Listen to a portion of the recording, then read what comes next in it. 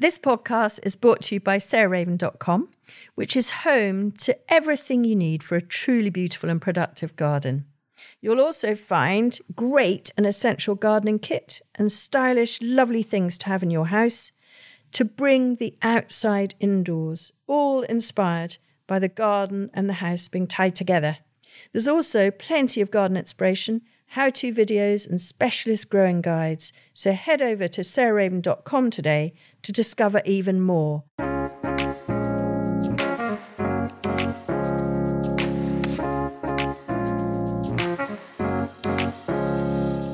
Welcome to Grow, Cook, Eat, Arrange, the podcast of me, Sarah Raven, and my friend and colleague Arthur Parkinson, who is with us today, which is incredibly nice. Hello, Arthur. Hello, Sarah. How are you doing? Well, thank you. Good. And excited for this episode because I'm looking at the most gorgeous cover of the autumn catalogue inspired by Perch Hill in very bold letters, which is very, very thrilling. Oh, good, yes. So we thought today we would talk about our favourite things from our autumn range, which obviously is coming up. We're in the thick of it now, really autumn. And gosh, wasn't spring a struggle? Well, spring and summer, to be honest. It just rained and rained and rained, and the light levels were rubbish, and the slugs were horrendous, and it just felt a struggle. Now, actually, the garden at Perch Hill is rather ebullient, and it's really odd. I don't know if you found this, Arthur, but things like sweet peas have got stems twice as long.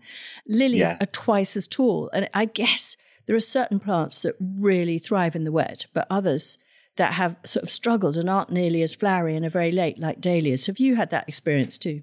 Yeah, I mean, it's really funny with the sweet peas, isn't it? Because they struggled, and our friend Caroline was growing tons of sweet peas, and I remember visiting her in, I think it was May, and she was like having a breakdown over all these sweet peas that just weren't growing and were moth-eaten by slugs and snails. And then literally 2 weeks later, they just broke out into growth, and Caroline has been really annoying me with endless sweet pea photos, like Medusa vases of sweet peas. And winners and losers. But with climate chaos, as I'm now calling it, rather than climate change, we've just got to get used to it, and I think be grateful for whatever thrives. Yeah. Really. And just to finish on sweet peas, I mean, the thing that I suppose we all need to learn from it is that just because they're not growing well above ground, it doesn't mean, of course, that their roots aren't growing incredibly well below ground, because actually they're cold climate plants. Lots of states in America that friends of mine live in, you can't grow sweet peas because it's just too hot and the soil's too hot, and they hate that. So they've actually thrived and their roots have done so well, and that's why you've got the stem length. Anyway, let's draw a line under spring and summer and move on to the autumn season, which so far has been rather lovely, and concentrate on the things that we can plant now that will make our gardens just really our havens and our palettes and our paintings and our gyms and our mental health well-being sanctuaries for next spring. So Arthur, what's your sort of first pick of what you're definitely going to be going for to plant this season for next season? Well, for this nostalgia, really, because I love seeing the tulip pages of the catalogue, because it's always interesting what you manage to find back that's kind of been discontinued in previous seasons. And I remember my first year working at the Emma Bridgewater factory, I'd done these very large raised beds, and the tulip I chose to plant in them was a tulip called Queensday. And I absolutely loved it because it was a big peony-sized tulip, but the most gorgeous deep blood orange colour. And I love its petals because they all are like turned into the centre of the flower, almost like an octopus in its tentacles all around the body of the octopus. So I'm really, really, really nice to see that tulip again, because I thought we'd lost it, and you've obviously found someone who's growing it again. Yeah. So that's very nice. And do you know why I put it back in the autumn range? Because it's still coming up here. I mean, I can't remember when you were at Bridgewater, but when I first planted Queensday in amongst the shuttlecock fern, Struthiopteris, it takes dapple shade, and it's under the black bamboo, and it still comes up every year. And so I think we sort of turned away from it because our customers turned away from such bright, strong colours, wanting more pastels. But to be honest, you have to rate a variety if it's a cracker and a high performer and incredibly perennial. And Queensday is one of the most perennial tulips we've ever grown in the garden here. And it still comes up, this sort of statuesque. It reaches my knee, honestly. It's extraordinary. Some of them have gone to being more single, some are still very double, but with this lovely sort of curvy, as you say, sort of inflex petal, and this really amazing kind of tomato soup blood orange, but not a coarse red or orange, a really beautiful, subtle, well, is orange ever subtle? But it's as subtle as orange gets.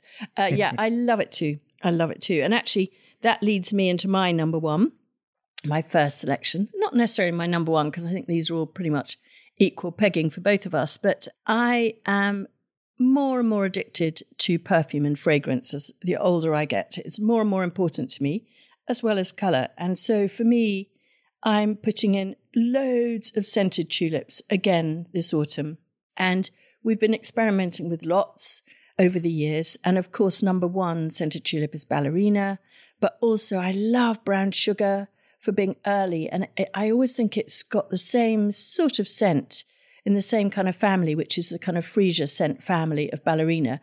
But it's got a pinch of garam masala. And I rather like that sort of curry overtone or undertone, whatever. And I also love Request, which is the colour of red brick. And that's also scented. And, there are sort of more and more coming on the market. But so I put the scented tulip collection together with 4 varieties, all really scented, and including those. And yeah, I'm just really looking forward to them. And Tulipa sylvestris is another one, the yellow wild tulip, which has got a very gentle scent. But that's another cracker. So that would be my first selection from our range. And what's your second, Arthur? Yeah, I'm gonna continue on the perfume side of buying, because I just love perfume more and more, actually. And you're so right, it's a very nurturing thing. Even when you're asleep, going to sleep or waking up, to have something by the bed, that smell, even if you've had an awful day or having an awful time, a proper natural scent of the natural world is so much nicer than all these horrible man-made sprays you now buy at vast expense. So I'm planting lots of the bedside table narcissi collection. And I love the photo of it, actually. It's a few years old now, this collection, so it proves that people have enjoyed planting it. And to me, looking at this photograph, it's almost like trying to evoke the style of when we're selecting dahlias, because you've got a really lovely big narcissi in the middle, that white and pink of, what's the variety of that one? Is it New Story? New Story. Or My Story, yeah. My Story. Yeah. And it's wonderful in bud. I love how it's in bud. It's almost like that limey green, and then out come the white petals with that hint of quite peach Melba pink. So I love that, and I love that it's scented. And it's surrounded by all the classics, particularly Actea and Pheasant's Eye. And they're all just wonderful perennial bulbs to plant for picking. And I think pick them because, the spring we've just had, I picked so many narcissi for the house. And it was just joyful and nice to feel that you're not harming the bulb. As long as you leave those bulbs on, you're not harming those bulbs at all. They'll come back. Absolutely. So I think narcissi I never used to notice narcissi. Yeah. And I don't remember. It's really funny. When I think back to Discovering You in the Bold and Brilliant Garden book, I don't remember that being full of narcissi, but I know now if you were to do another Bold and Brilliant Garden, it would be really packed with them, because they're just such good forever world bulbs, aren't they? So they really are. I think they're the sustainable bulb of the future, really, because they're so perennial. You don't have to do anything to them. They grow in sun or shade. They grow in a little bit of moisture or in dry, chalky, sandy soil. They're just so versatile. And they also have, as you said, this incredible perfume. So actually that's one of my next selections, is the Sensation series. And there are a couple. Starlight Sensation is a white, and Moonlight Sensation is sort of Harvest Moon, slightly sort of yellowy. Both of them absolutely amazing. We had them in pots this spring, and I came out of my door and they're on the wellhead in pots. So I walk past them every day. They flowered for weeks. Honestly, 5 or 6 weeks, which is so unusual for a daff. They were unbelievably perfumed, multi-headed, so really good value, because you get lots of flower heads at the top of a stem. And from our planting in grass from 2 or 3 years ago also, they appear to be really good come-backers. So they're really, really perennial. So I'm just like you, I'm going to be going for as many narcissus as I am tulips this year. And of course, they're very healthy. With our wetter springs, we have to be aware of tulip blight. And we found we've got round that by actually planting them almost solely in pots, because it just means that the spores have further to go and you get much less cross-contamination. But narcissus, you just don't even need to think about that. They just don't seem to get pests or diseases. And the only problem is if you've got a rather over-enthusiastic mowing person, you don't want them to mow off the leaves too early because that makes them turn blind. But I think they're absolutely fantastic. And so they would definitely be one of my next selections. And if I can just add another quick one, for planting in grass, I'm totally obsessed with the pheasant size. And I've actually created a collection called the Pheasant Sigh Narcissus Collection, which has got 3 in. And the reason it's got 3 is Actea comes first and is really quite early, flowers from March into April.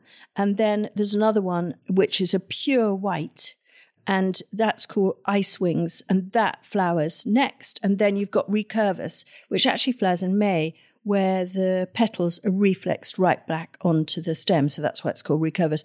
All of them amazing perfume and all absolutely beautiful, delicate in a vase and delicate growing through grass or in a border, just crackers. Beautiful. That kind of leads us on to one of your choices, but I should mention it now on the subject of lawns, which is the Spice Up Your Grass collection. Oh, yes. That looks literally like something that you've collected off one of these Cretan islands that you love visiting so much. It doesn't look English, but I know it is, because it's got the most beautiful snake's head fritillary in it. And I managed to go and see those in a waterflower meadow, not too far from where I live, Cricklade, I think it's called. Yes, that's right. Where the Thames floods.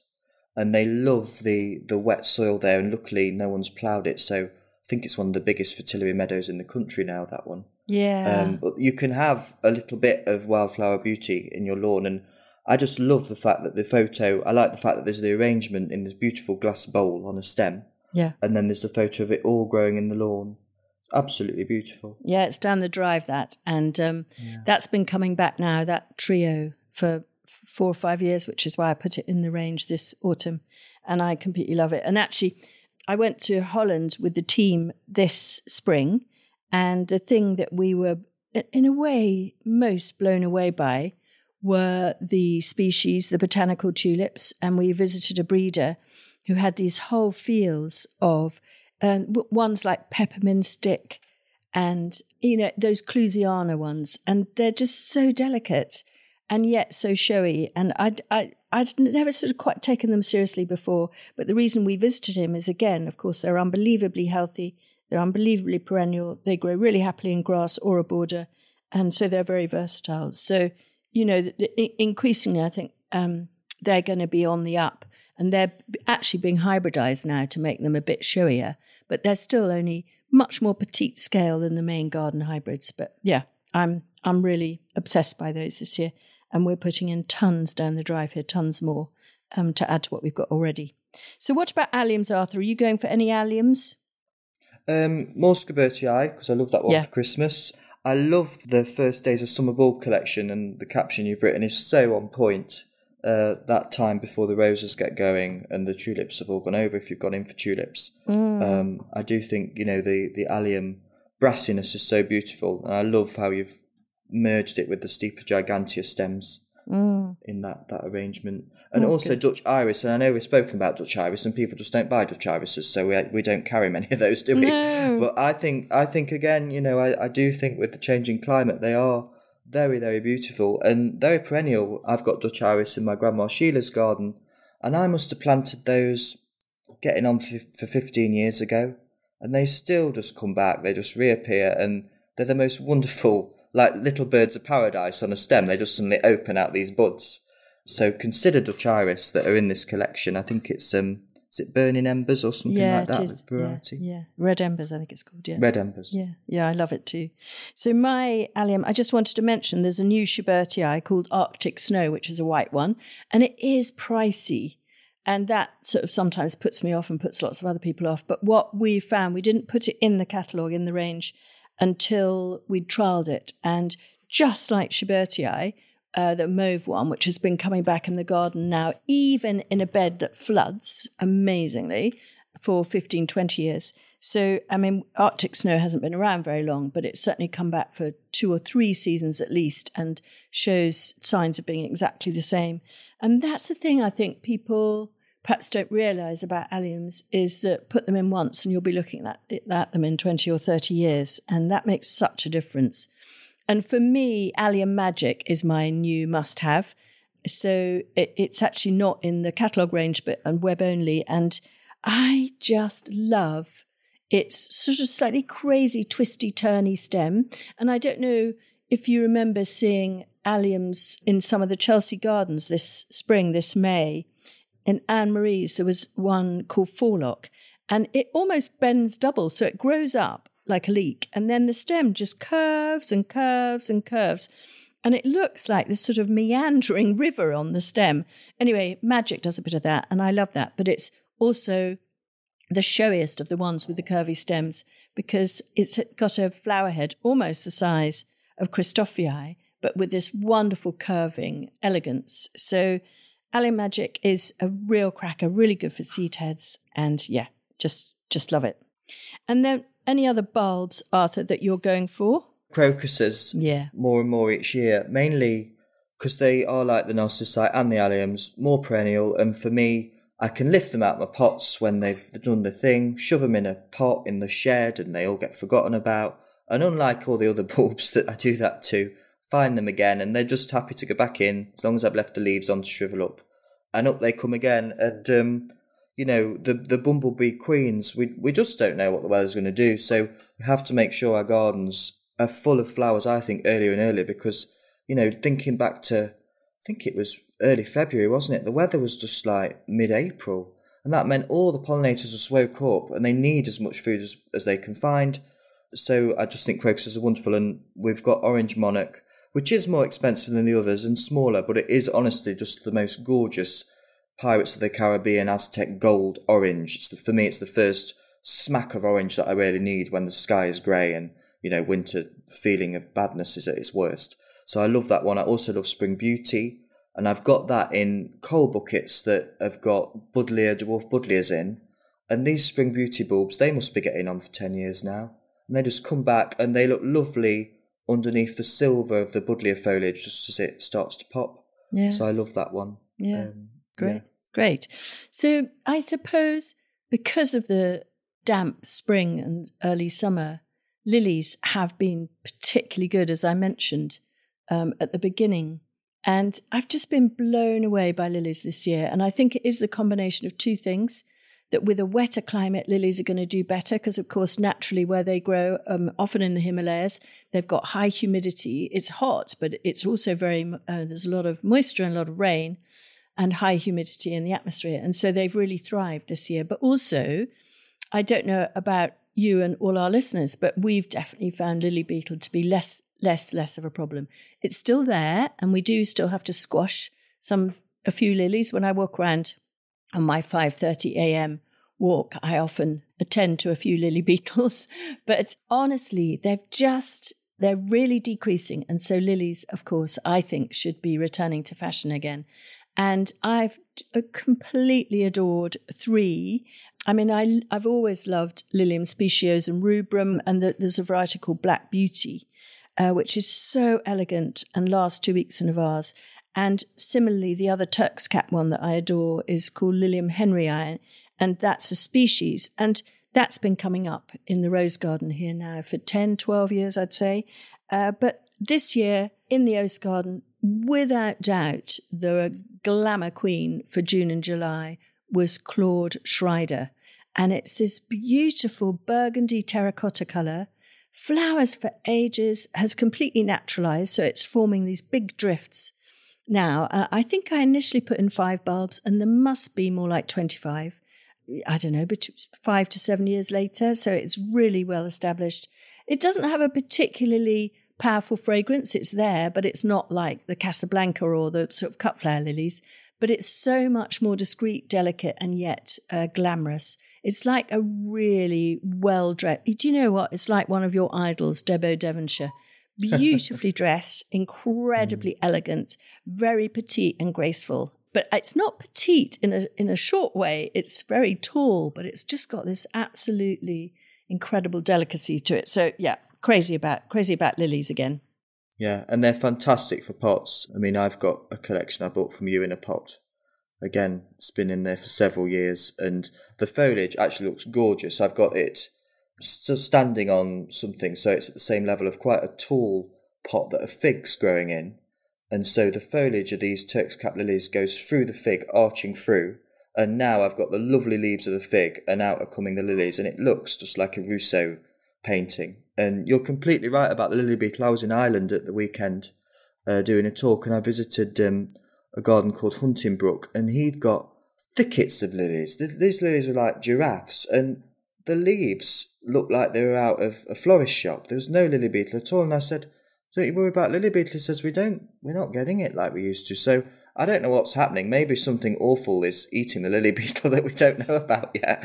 But yeah, they certainly seem to be down in number, which is great. Do you know, it's funny actually, as you say that, I've just come back from our annual holiday on the west coast of Scotland, and it was transformed because there were almost no midges. So the west coast of Scotland is famous for, on a sort of low light level, dank evening or early morning, you can't go out without being covered in the stuff called smidge, which is, I don't know, it's by far the best of all the sort of mozzie mid repellents.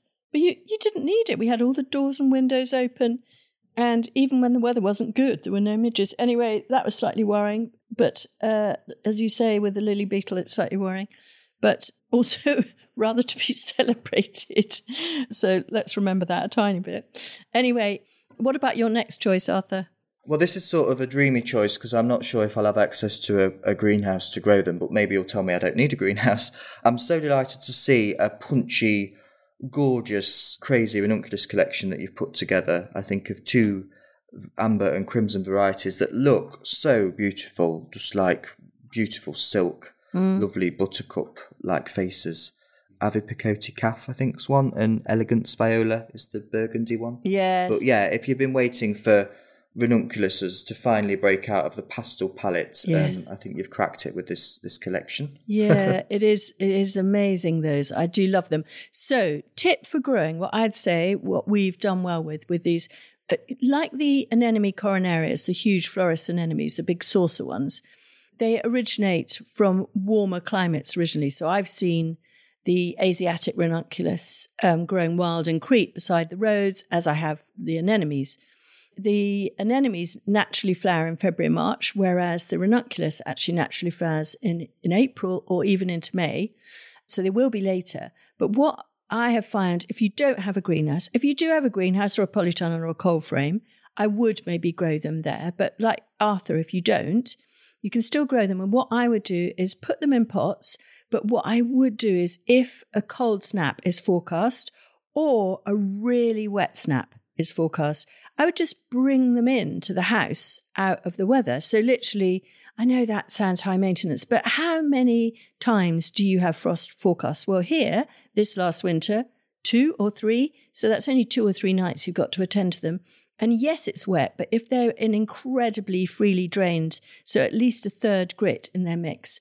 And you need to remember, if they're in a pot, just wrap some stuff to protect the outer layer, almost like a mulch, but you can't obviously do a mulch around a pot, but like a mulch in the garden. So wrap bubble wrap or some straw or some hessian or whatever, just to insulate them a little bit. And again, you only need to do that if it's super cold. But in that way, you recreate the sort of Mediterranean environment, which of course is really cold, where I've seen lots of these things growing because they grow high and they may even be under snow for a bit, but they won't be for ages and it won't be super wet. So you just got to be aware, good drainage, really, really, really acute drainage, and protect them against the coldest of the nights if they're ongoing, several nights in a row.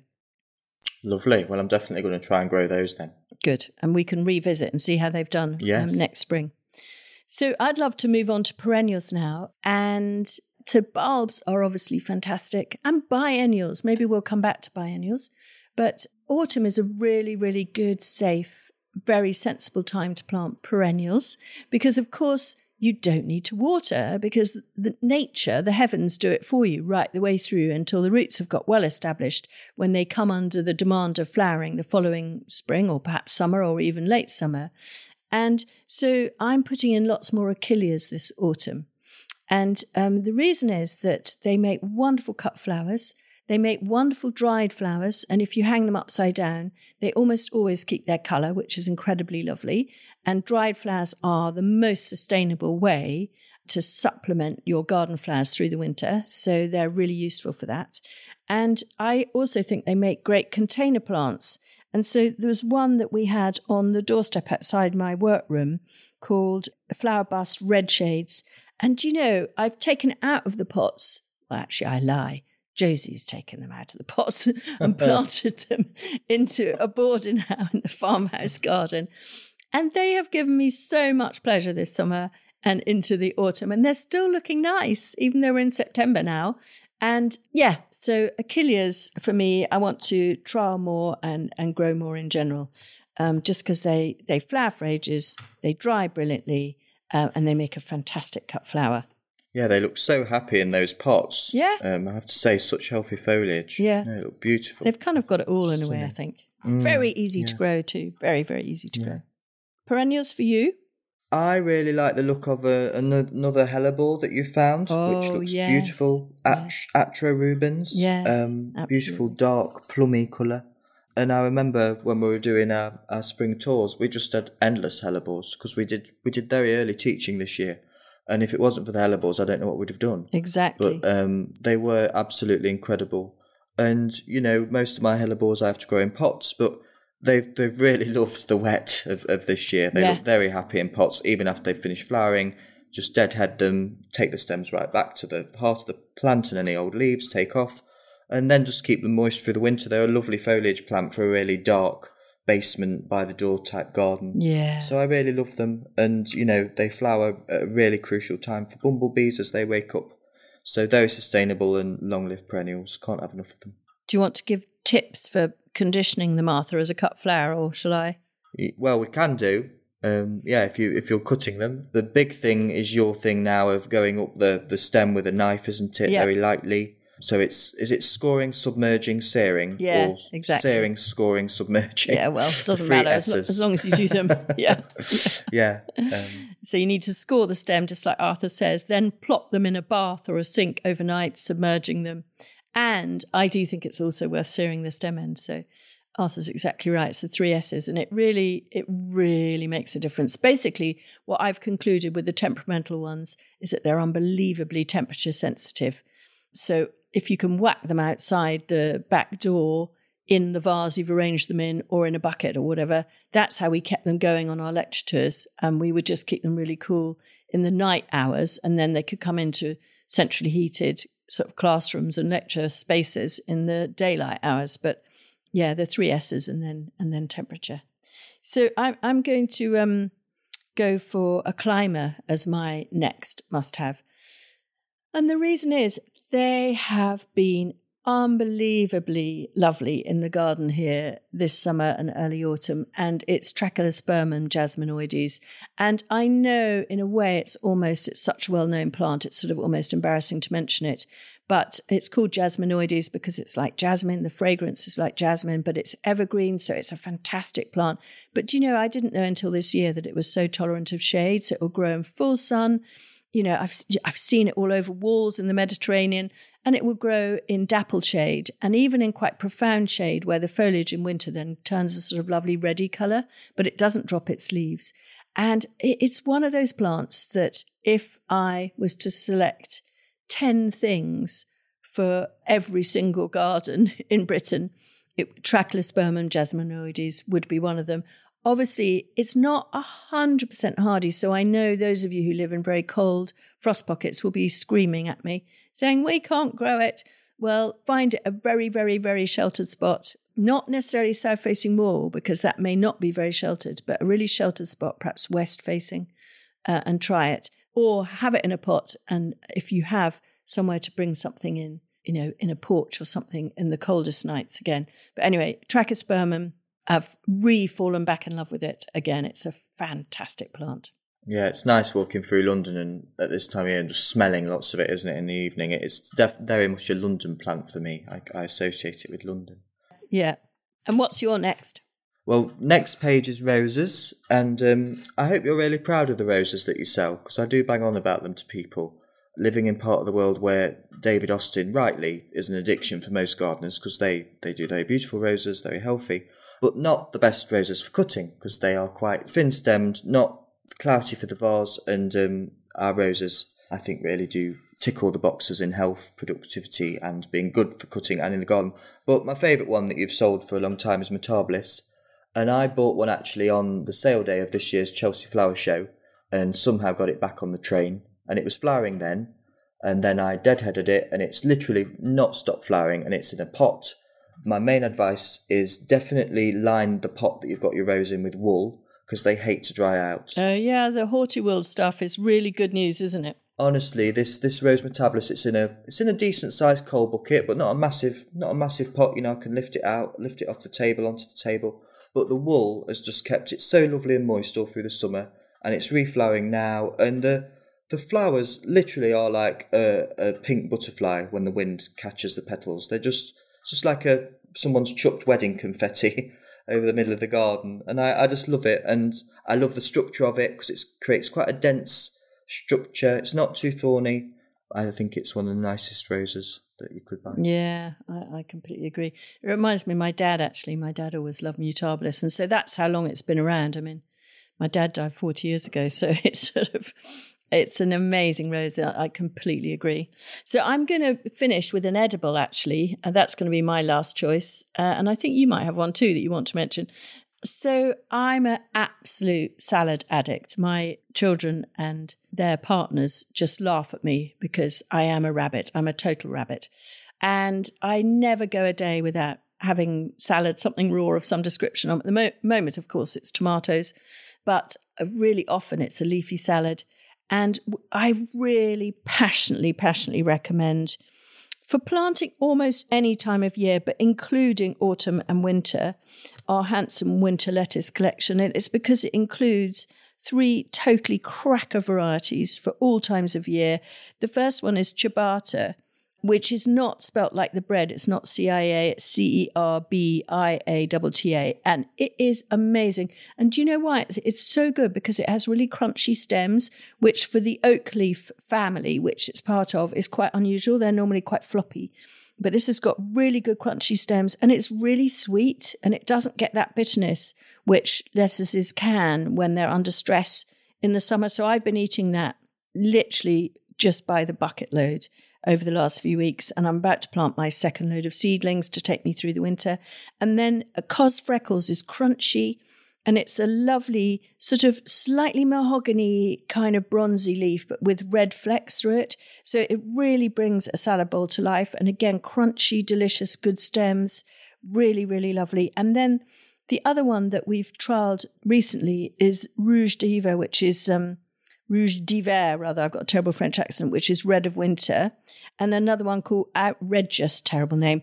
But that's a sort of Batavia type, so a sort of open, kind of, crunchy, but not of the Cos variety, if you see what I mean. Anyway, between those 4, wow, you've got a fantastic bowl of salad. So I couldn't more passionately recommend them.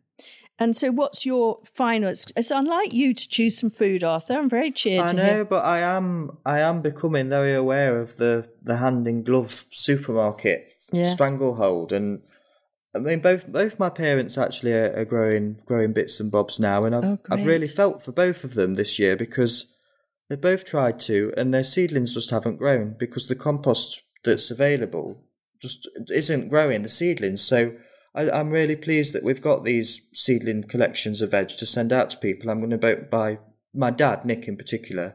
He's definitely going to get the winter kale collection because bless him, he's been ringing me up saying, I've sown my seeds off, they're just not germinating and they're not growing because he's just using compost that isn't of a good mix. So yeah, I think these collections of veg are just really lovely to have, and I just want to be able to know I'm eating nice things.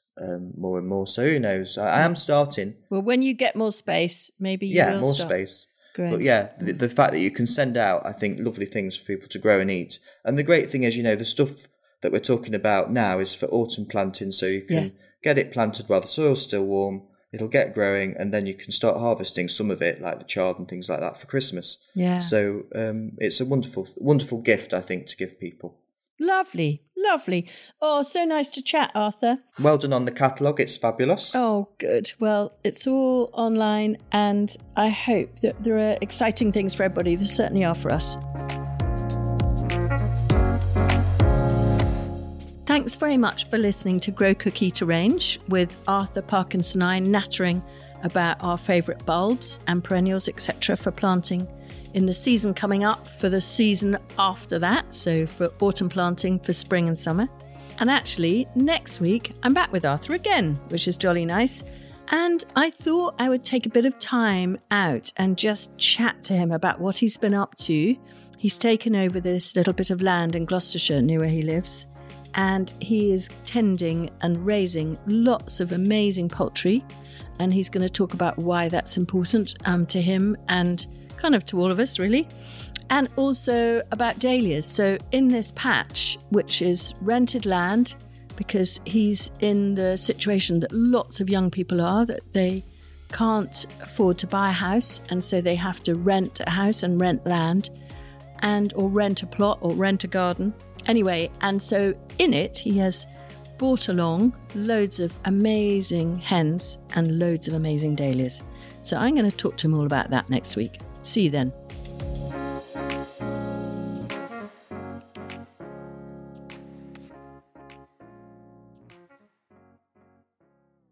You can find more information, photos and advice sheets on all the plants and recipes we talk about on this podcast by heading to the show notes or at sarahraven.com/podcast.